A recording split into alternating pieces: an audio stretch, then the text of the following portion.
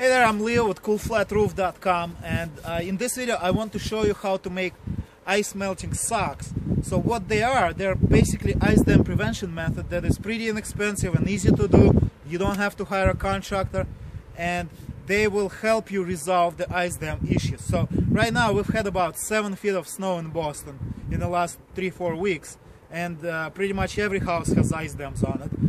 And so many people have problems with it, roofs leak. But the solution is very simple and not that expensive. All you need is a few bags of rock salt, maybe 2-3 bags per roof, and you need a bunch of stockings, nylon stockings, or nylon socks, just like that.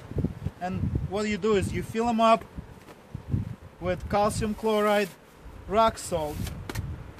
So after 7 feet of snow, we don't really have calcium chloride left anymore. What we have is calcium chloride and sodium chloride mix, but it's good enough.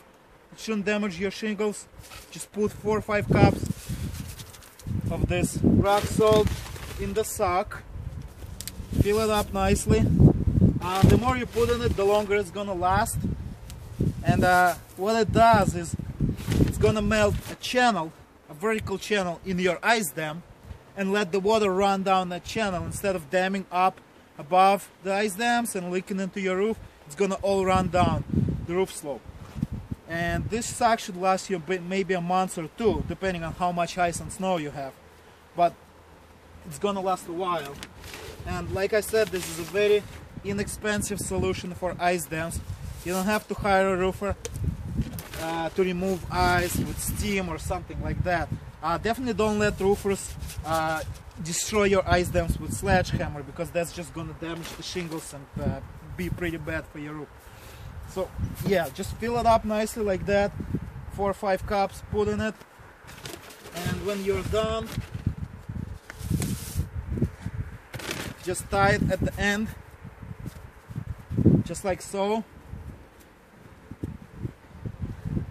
and you're good to go. Like I said, put them vertically, put one end into a gutter, the other end up the roof slope, and let it sit there. It will just do its business and melt your ice dams. So as you can see, I already have a bunch of these made, and today we're going to fix the roof, get the snow off the roof and place those ice melting socks on the roof to prevent future ice dam leaks. Alright, so this was Leo with Cool Flat Roof once again. If you enjoyed this video, please like it, subscribe to our channel, and come back for more videos. And in the next video, I'll actually record how we place this on the roof, so you know exactly what to do. Alright, see ya!